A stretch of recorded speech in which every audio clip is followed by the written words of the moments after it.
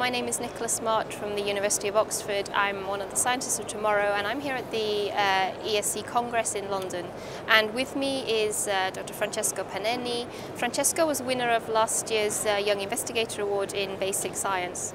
Welcome, Francesco, and many congratulations on your achievement last year. Thank you very much. I wonder if you could start by telling us a little about the study you performed. What was the rationale for it? Yeah, sure.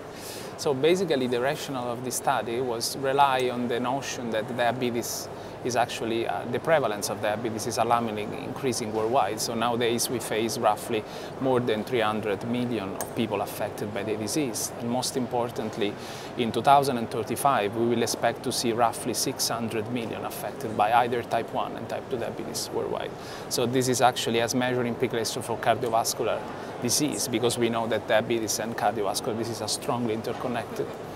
So patients with diabetes, they do carry a very high risk of myocardial infarction, stroke, cardiovascular death, and that's why I think it's key to understand the mechanism which drive the disease and diabetic vascular complication. So our efforts were mostly directed to appraise which were the molecular drivers which can then be responsible for the progression of diabetic vascular complications.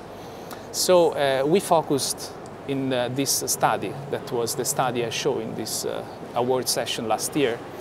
We showed that Prolyl-isomerase-1, known as PIN1 as an acronym, has played a key role in the vessel wall of diabetic mice. So we had experimental findings suggesting that PIN1 is highly activated in diabetic vessels and drives the activation and the phosphorylation, the isomerization of key proteins involving oxidative stress and inflammation. So we showed that PIN1 is able to isomerize some molecular targets like mitochondrial adaptor P66, thus favoring mitochondrial translocation and oxidative burst. Then we show that PIN1 seems to be crucial for vascular inflammation via NF-κB signaling, because it triggers the nuclear translocation of the factor, thus leading to overexpression of inflammatory molecules and transcriptional programs. And also PIN seems to inhibit strongly the enos, because it triggers the interaction between enos and caveolin-1, which is a quite detrimental event, because then push the enos a bit out of the cells to the membrane, and so enos is not able anymore to release, to produce nitric oxide. So we show this in mice with diabetes. And what do you learn from that you can apply to what you know in the human condition? Yeah, what we learned is that there was a potential, because we studied PIN1 knockout mice, and we showed that without PIN1, this mice seems to be protected against endothelial dysfunction, against vascular inflammation when diabetes is present.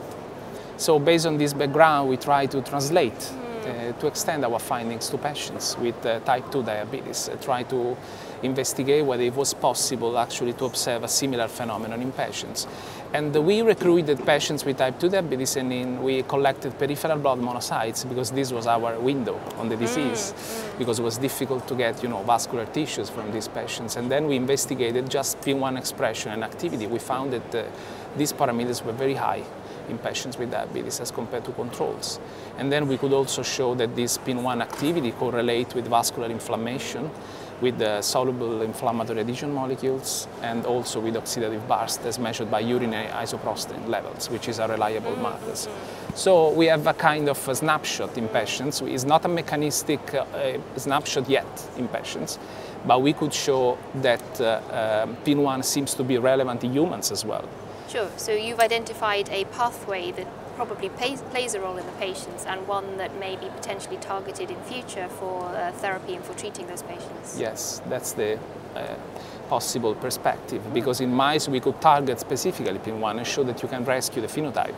In patients we couldn't do it yet, but I think next step would be to work maybe ex vivo in human cells, like isolated from patients with diabetes, and try to see whether targeting PIN1 may rescue the phenotype. Of course, of course. That's a very exciting study, and thank you for sharing it with us today. Welcome. Thank you.